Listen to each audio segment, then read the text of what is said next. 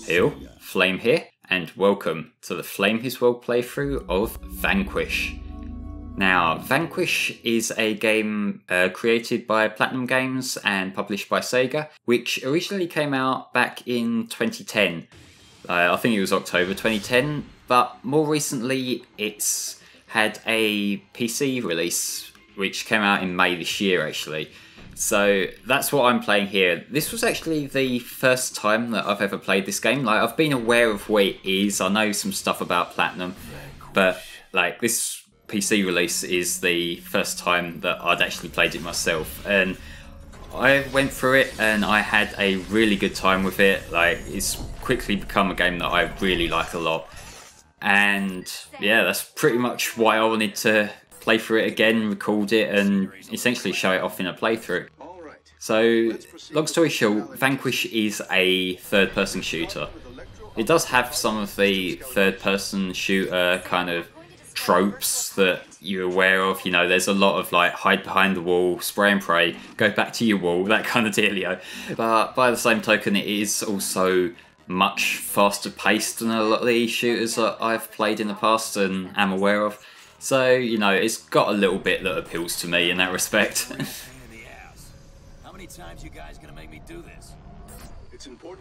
Now, our protagonist is called Sam Gideon, and he's from DARPA, and what we're seeing here is he's being trained to use this new suit that has all this cool shit in it. You know, like, it's got boosters, it's got weapons, and this is what makes the gameplay what it is, really. We've got all this different cool shit going on that we're about to be talked through.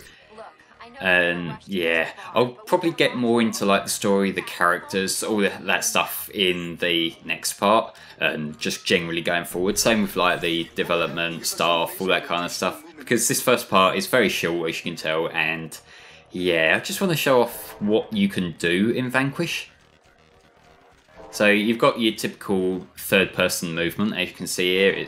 I'm playing with the controller. You can play mouse and keyboard, although for a start I tend not to. It's just I've got problems with my wrists and that gets quite uncomfortable after a little while, whereas controllers I'm fine with. But also, like, this game was designed with controllers in mind. Like I say, it was originally a 360 and PS3 game, so, you know, that's what a lot of people who have been playing this game for a while are familiar with. So I just kind of figured if that's been working for people for so long, then even though it is a shooter, I know a lot of people do prefer to play shooters with mouse and keyboard because, you know, you get more accurate aim with a mouse than you do with a right analog stick, which is understandable as a method of input. Like, I don't get on with it personally, but I can see that it is the superior option. So yeah, we're getting the initial training of shooting the guys. I was meant to look down my sights there, but didn't because I'm a rebel. Or I can't read on-screen instructions properly, one of the two. But yeah, as for the actual PC port, because this is a new port, and it's the second of a couple of recent Platinum Games ports, because originally they released the Bayonetta PC version. Then just a few weeks later they came out with this, which I think is pretty cool. The frame rate is uncapped, which is a godsend, really. Like, that's the problem I hear a lot about the original console versions of this game, because the original console ones, to my knowledge, ran around 30. I could play this at like 144 frames per second. I've got a good 144 Hz monitor and it looks beautiful, it feels amazing to play. That's where one of the problems early on stemmed from, though. Originally, when this port came out, there was an issue where the damage you take was initially tied to the game's frame rate.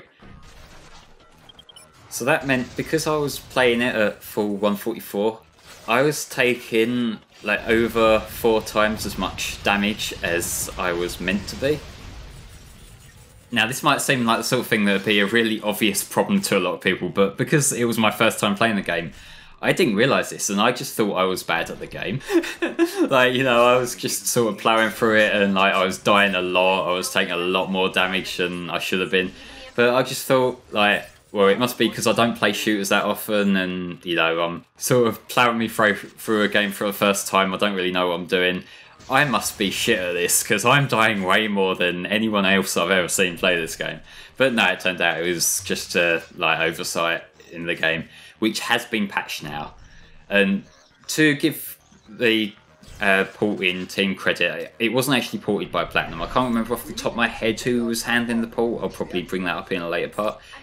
But they did actually get on that fairly quickly. I think it was only actually up broken for like a week.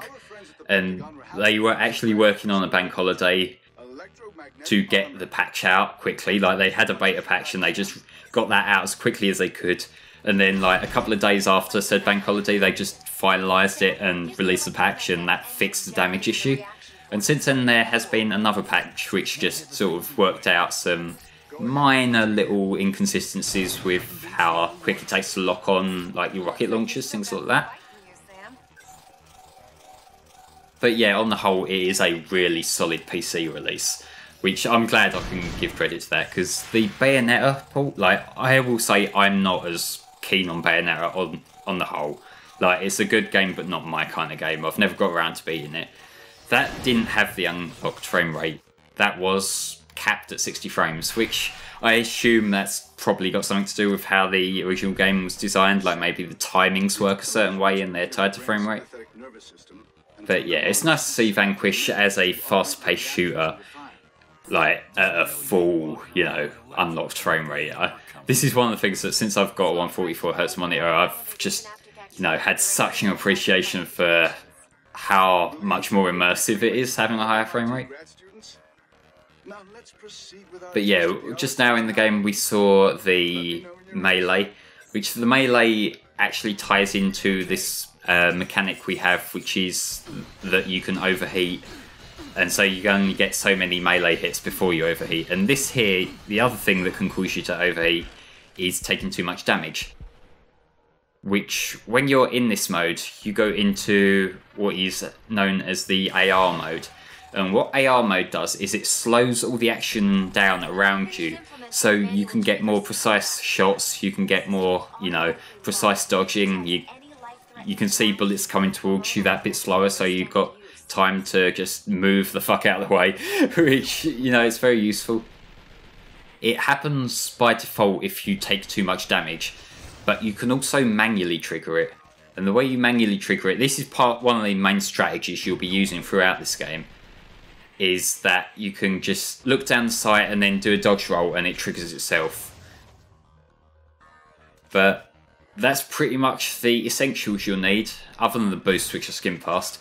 But yeah, I'll get more into that in the main game. But ladies and gentlemen, join me next time where we'll be starting the story of Vanquish. See you then. Workout made me hungry. Elena, you up for some Luckies?